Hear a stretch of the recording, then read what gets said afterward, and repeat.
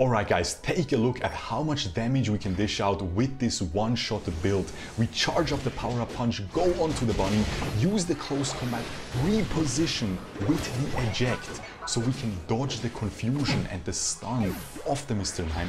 We're able to get both takedowns, we end up dropping to the Venusaur, but I perfectly set up my team to wipe the enemies completely, and it was all made possible through that attack weight. Yo, you're watching Shurkou, we're back with some more Pokémon Unite, and in this video we will be checking out an insane one-shot Lucario build, okay? We're rocking that attack weight once again, but in my last attack weight Lucario video I actually showcased the effectiveness of Razor Claw and attack weight on that extreme speed. But this time we really want to just maximize our burst damage and completely one-shot the enemies, and that's why we're going for that power-up punch, right? And as you can see, I was already able to score twice. I get the takedown as well, and I'm able to score a third time, and the game hasn't even been up for a minute, okay? Absolutely insane. 3 scores already. We're already gaining 36 bonus attack from that attack weight, and I get another iPom right there. I am so fed already. All the bonus XP from those 3 scores, again, those 3 attack weight stacks already this early into the game is just already setting me up beautifully for that snowball. And again, you want to play exactly like I did. You want to go super deep instantly, score the first points, then instantly fight the enemies, try to steal one more of the iPoms, score again, just score as many small points as you can, because again, everything will give you those attack weight stacks, and you want to get the maxed out 6 stacks for a total of a whopping 72 bonus attack as fast as possible. As you can see, the bonus attack, the 36, already doing so much work there.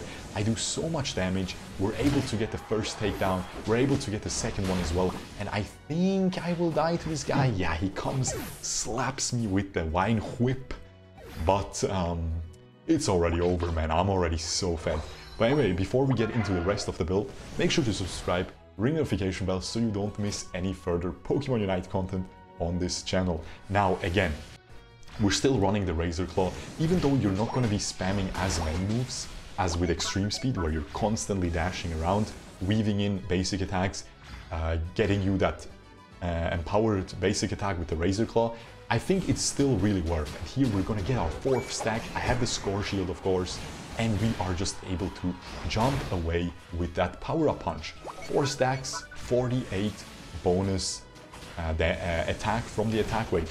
Keep in mind that bonus is only if you have the item at least at level 20. That's when the bonus becomes 12 attack per stack.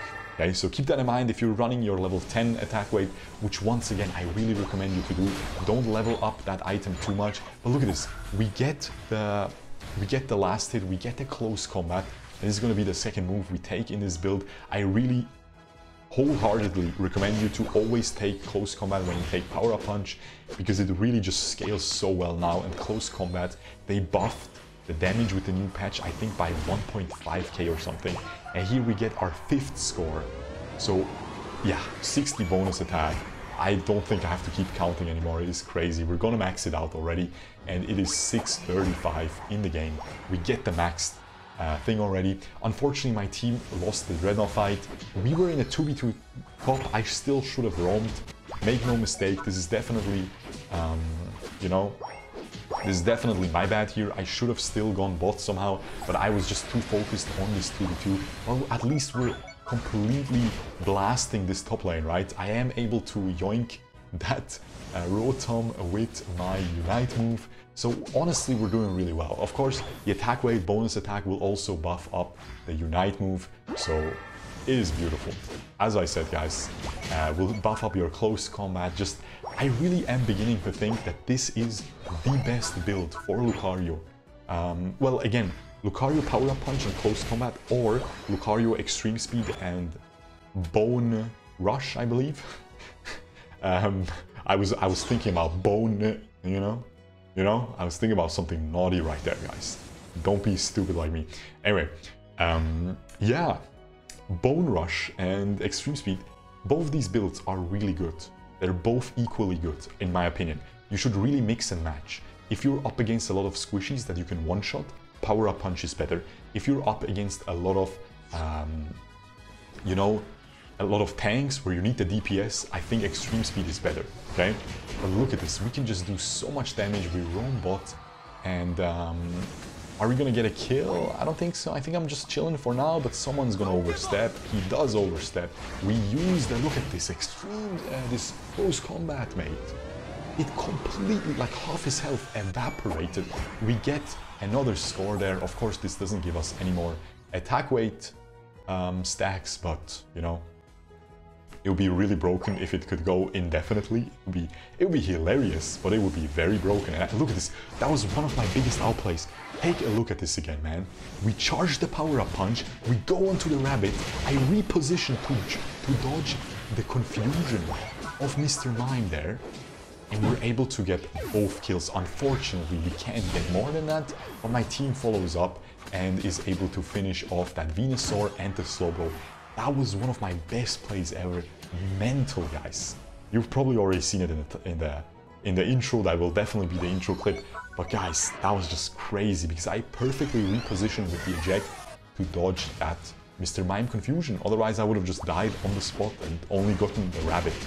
But yeah, unfortunately, my team just wasn't able to get Dreadnought, which is really... I don't complain a lot about the teams, guys, but this is definitely one of those teams where we could complain because especially our jungle Absol just really was not doing a good job at all, unfortunately. But it's fine. Again, I made mistakes as well. I should have been there for that first Dreadnought fight. Now we were there for the second one, but it is just not possible anymore to fight this because the enemies are too far ahead.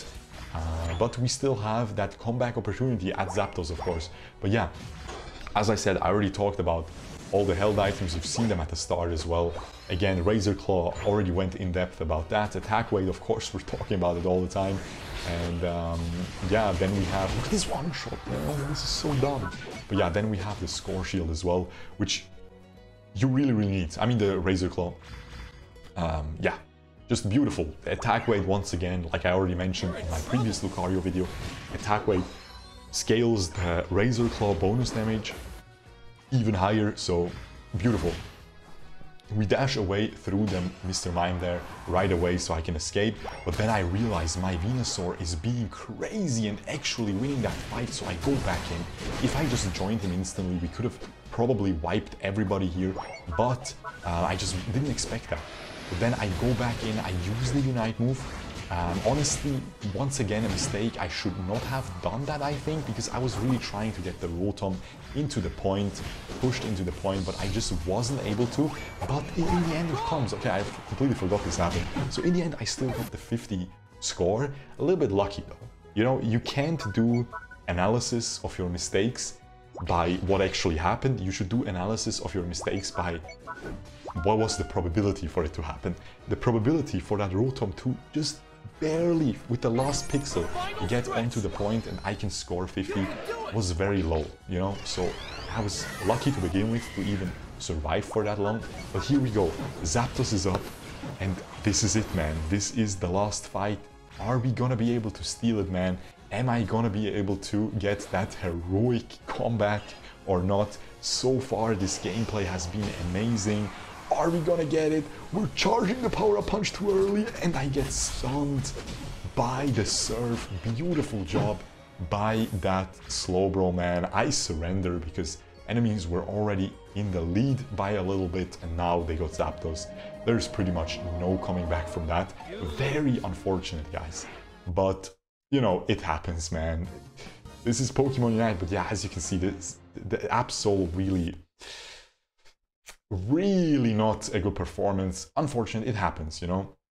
It happens. I had a very good performance, so I really wanted to share this, man. I think this was better than...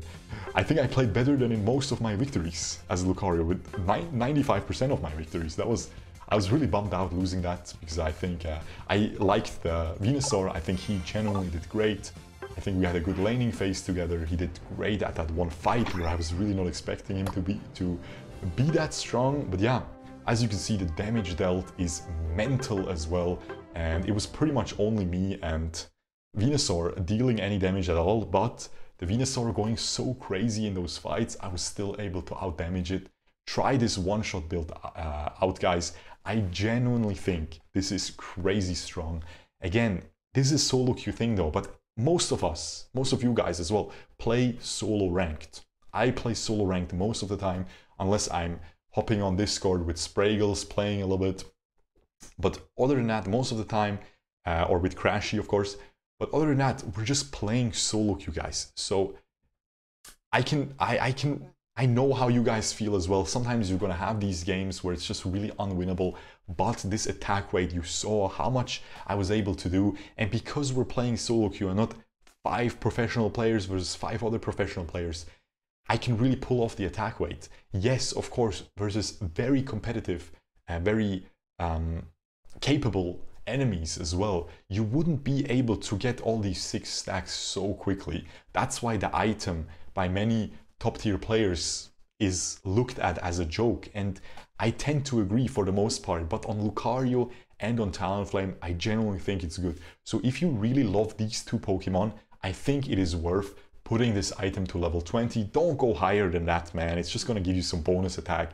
It's not gonna make the passive better, the stacking passive. So level 20 is the max, and level 10 is something I recommend first for you to try out the item.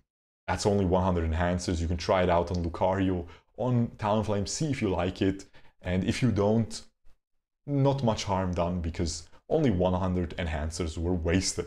With that being said, I really hope you guys enjoyed this video. Make sure to subscribe, ring the notification bell. Let me know your thoughts about this build in the comments below if you do end up trying it. And I will see you guys in the next video. Peace.